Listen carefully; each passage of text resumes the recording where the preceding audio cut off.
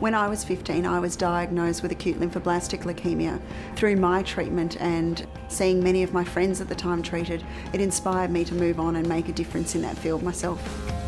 Hi Julia, how are you going this morning? I really enjoy being able to see a patient in the morning, come back later into the laboratory, do some work, and then spend more time with the patients and having that holistic approach or the direct patient care. The great thing about my leukemia treatment was that I was cured of my leukemia, but I suffered quite a number of side effects at the time, both directly, such as nausea, vomiting and infections, and in the long term, such as a brain tumour I had a couple of years ago, directly as a result of my chemo and radiotherapy treatment.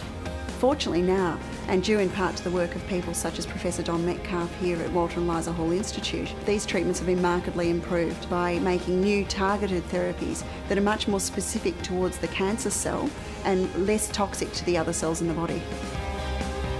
Training as a doctor was quite intensive. I spent a lot of time looking after patients with various blood cancers, and one of the things that frustrated me the most was, whilst we could make a big difference to some people, around 50% of people who have acute leukemia as adults still die of their disease.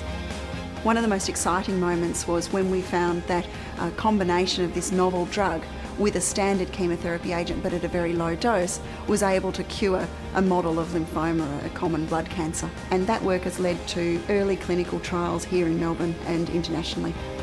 So I guess what's exciting about Kylie's research is that in 10 years' time or in 20 years' time, someone might not have to go through the same things that I'm going through now, being away from home for so long and dealing with the fatigue and the nausea. There might be a much quicker treatment regime than what's available now. The L'Oreal Fellowship would enable me to travel overseas to present my work at an international conference and collaborate with colleagues, as well as provide me with the assistance of a research assistant in the laboratory to grow my work at a faster rate. We hope that this will make a big difference for patients currently with leukemia. However, in the long term, we hope that these drugs can be applied to a broader range of cancers, such as lung cancer and bowel cancer, for example.